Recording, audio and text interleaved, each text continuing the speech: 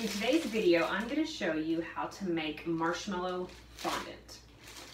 This is not a fondant that you're going to use for 3D objects or items on a cake that you want to dry and to hold shape.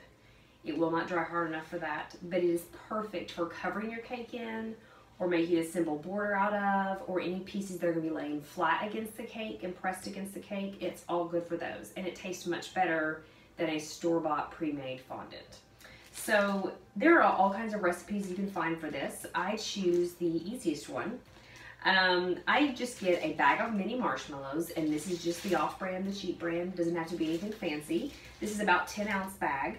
So what I'm going to do is I'm going to melt this in a microwave safe bowl, and this is a pretty good sized bowl because I'm going to add a lot of powdered sugar to it while it's still in the bowl, so I want to make sure I have lots of space for that.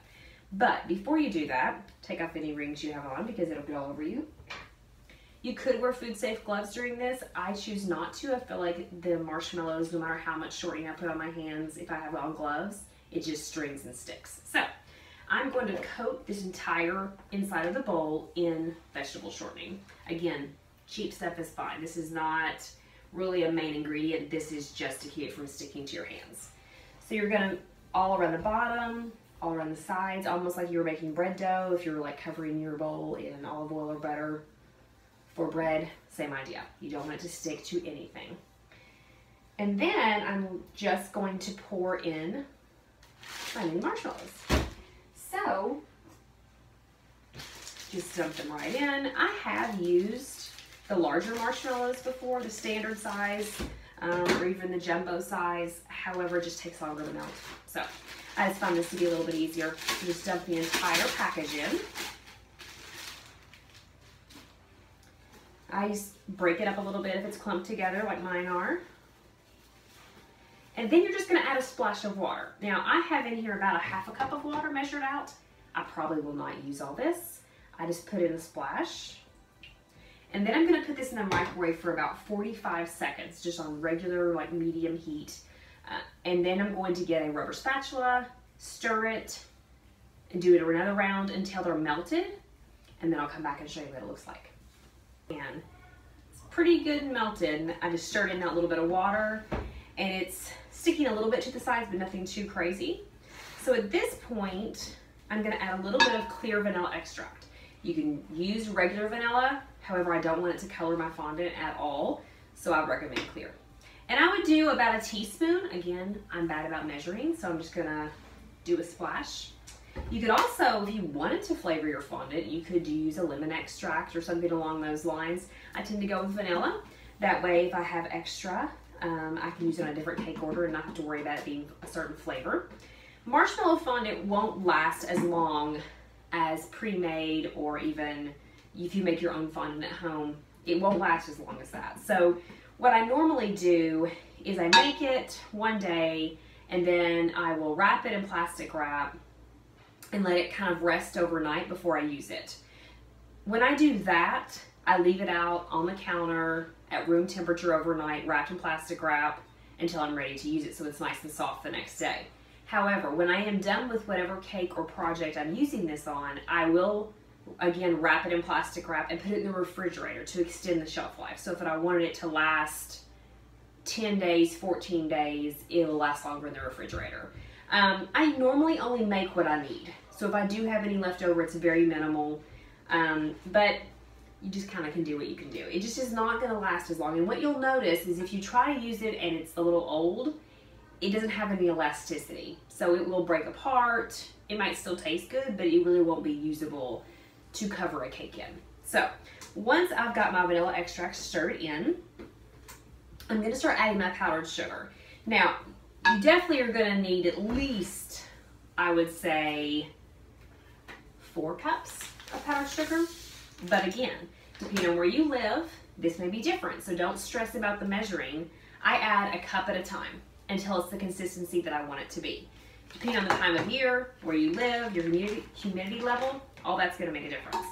So I'm going to get 1 cup, toss that in.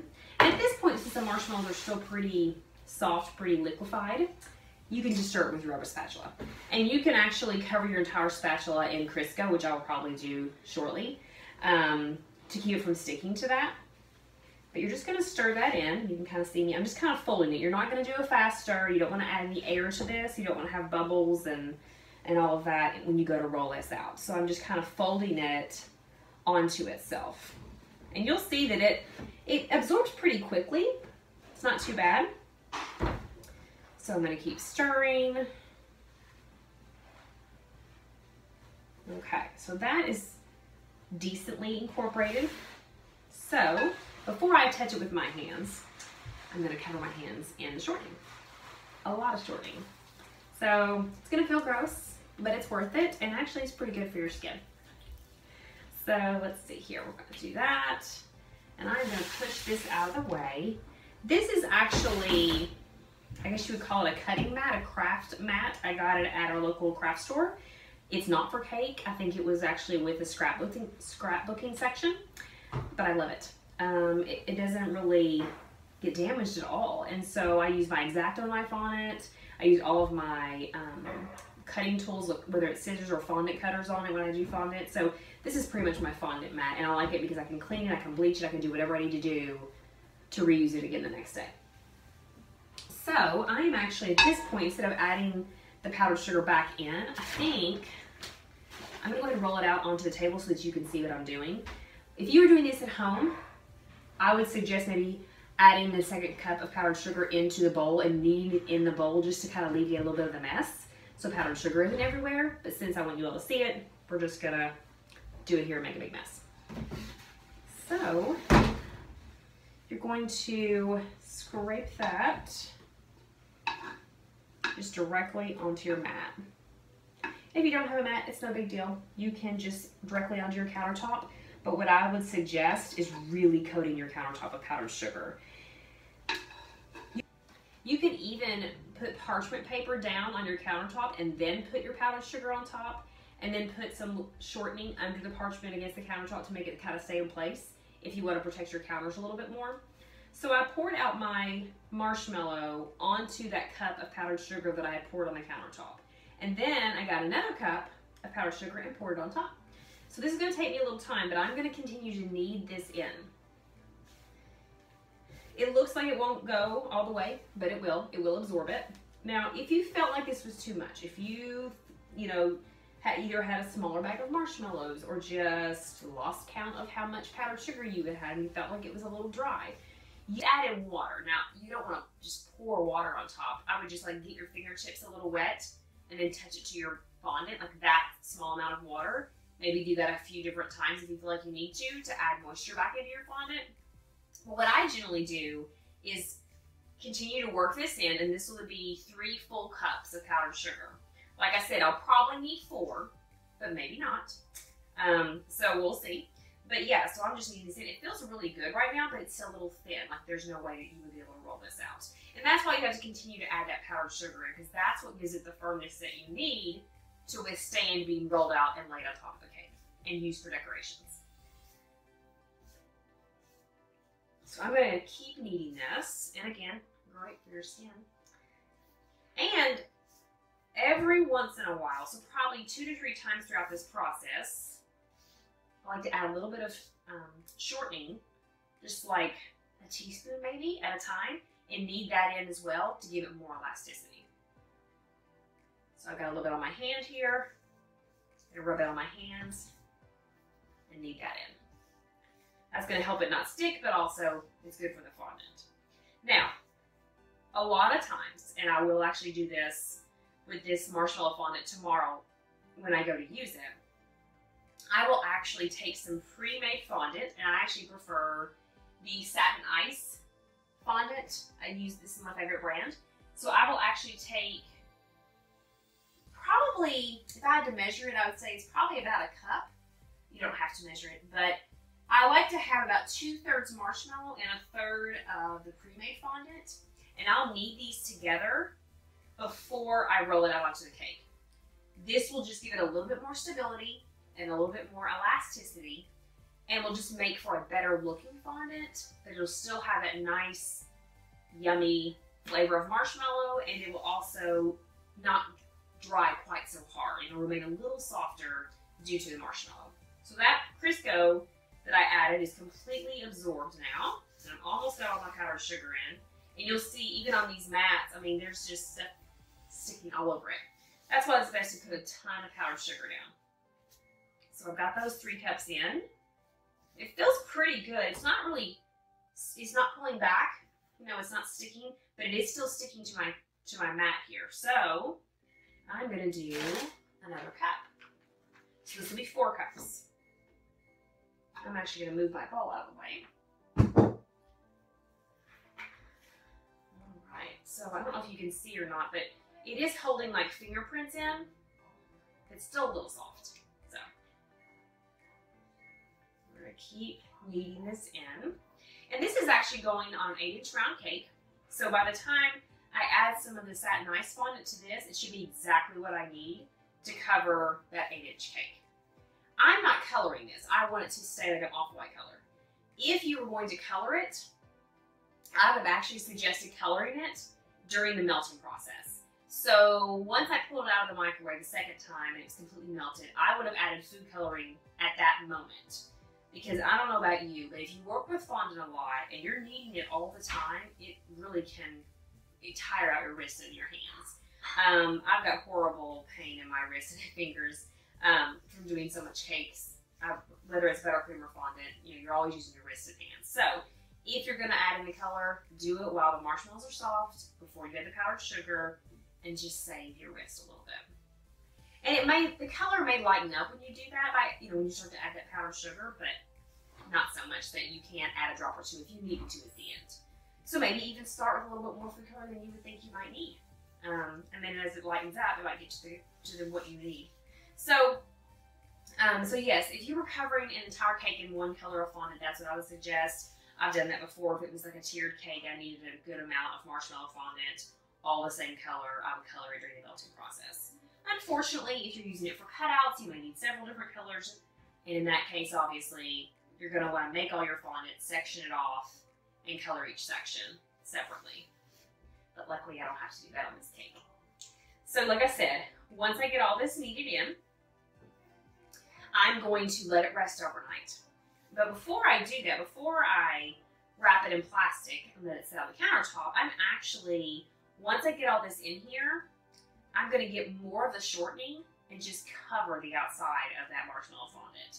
It'll absorb that fondant or that shortening as it sits and rests overnight and really keep the softness there because that plastic wrap is going to be right on top of the shortening, really sealing in that moisture. That's really what you want. And I am not a big fondant fan as far as eating it. I love buttercream. And so I don't normally cover cakes in fondant unless they just really need to be. So for instance, this particular cake is going to be outdoors for a long period of time. And it's pretty hot here in Kentucky.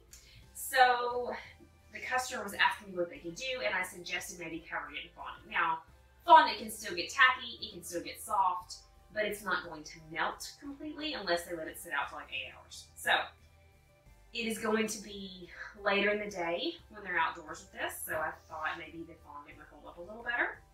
So that is why I'm using it. But if I don't have to, if I can cover a cake in buttercream, I do. And then I will go back with fondant to make any accents that may need to be made that I can't do in buttercream or that I don't like as well in buttercream. For instance, I have a 2-tiered cake this weekend that is a jungle theme. And so I'm covering the entire thing in buttercream and icing and coloring it all these different colors. But then I have to make a few different animals, like safari-style animals to go on. And those will obviously be made out of a fondant gum paste mixture. But then I'll just attach them to the cake once I have it iced and stacked. And that's generally what I like to do. And customers, I think, appreciate that because they don't want to cut through all that fondant if they don't have to. Most people don't eat it anyway. But some people do. I actually have a few customers that actually like the marshmallow fondant, and so they've actually asked for it on their cakes, which that's totally fine. I can do that. So as you can see, this 4th cup is taking a little longer to knead in. It's not absorbing as quickly as it was. And that's to be expected at this point. I think I'm going to do a little bit more of the shortening.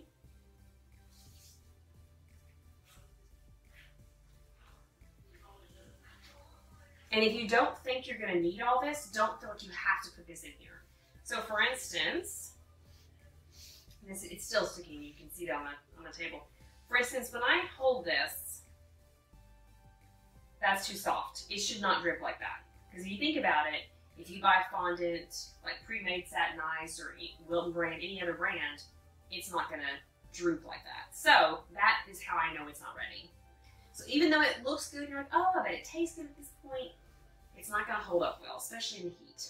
So I'm going to keep adding this. And like I said, if I feel like it's soft, it needs the powdered sugar, but it feels dry, I'll always add a little touch of water if I can. And feel free to leave any comments and let me know what questions you have. I think I mentioned before that generic brands, as far as the marshmallows, the shortening, the powdered sugar, that's all totally fine. I don't always say that, it depends on what you're making, but for the marshmallow fondant, I have found that it does not make a difference. So please feel free to save some money. And as far as the clear vanilla extract, that maybe you don't want to go too super cheap. There's several really good brands out there. I'm actually using the McCormick brand. Ordered it off Amazon. And that actually does really well. I also use this in my classic white cake because I don't want it to be colored. I want kind of a nice bright look, the actual cake itself. So I use that instead of pure vanilla extract in my white cakes as well. Oh, and I also use it in my royal icing. Royal icing, sometimes I really want that bright white color, and so I use that, and then I can color it separately. If I want it to be ivory, I can always add a little bit of color to make it ivory, but I do like a bright white on my royal icing.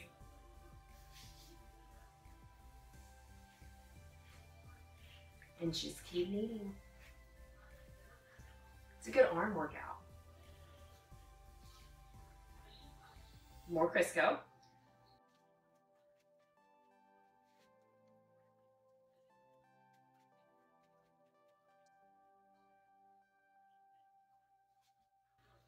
Now I am going to add a little bit of water. So I'm barely going to touch my fingers. I'm just kind of fling it over there. Keep adding that powdered sugar. I think this 4 cups will do it. I don't think I'm going to need any more.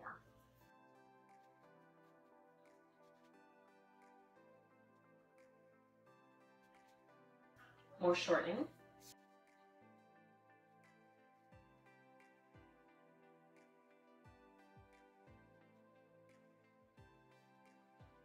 I can feel it getting a little tougher. I'm having to push down a little harder, which means it's about done.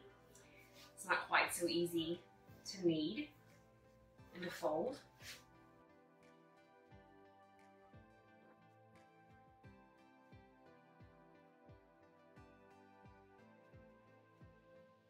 Okay, I think I'm there. It's nice and pliable. It's not sticking to my fingers. Let's do the drip test here and see how long it takes it to fall a little bit. I think we're good. It's slowly moving, but not by much. So I'm gonna leave it because I am gonna be adding a little bit of that satin icing to it tomorrow. I think this is gonna be sturdy enough. So at this point, like I said, and I'm just gonna put it in some plastic wrap, but as you can see, there's probably maybe 1/3 of a cup, half a cup of powdered sugar that did not get added into this, and that's okay, because I think it feels fine. So don't stress over the measurements, because it really will make a difference. Sometimes even the brand, like the brand of marshmallows, might make a difference. So I'm going to put another good amount of shortening on my hands, and I'm just going to cover it. You're not really going to knead it, you just want to coat it. Feels kind of gross, kind of greasy. So this is what you're looking for. So I'm going to take this and I'm going to wrap it really tight in plastic wrap, and I'm going to stick it on the counter. And then tomorrow I'm going to roll it out and add the satin ice before I roll it out actually, and put it on my cake, and it should be nice and elastic. And if you are afraid of using fondant or making your own fondant, this is a great recipe if you've never done it. Everybody likes the taste of it. It's easy to work with. It's fairly inexpensive to make. And I just add a little bit of my satin ice fondant, and it's perfect for cakes. So try it out. Let me know what you think. Please feel free to comment with any questions or concerns that you have. I'll be glad to answer those questions for you. And good luck. Thanks for watching.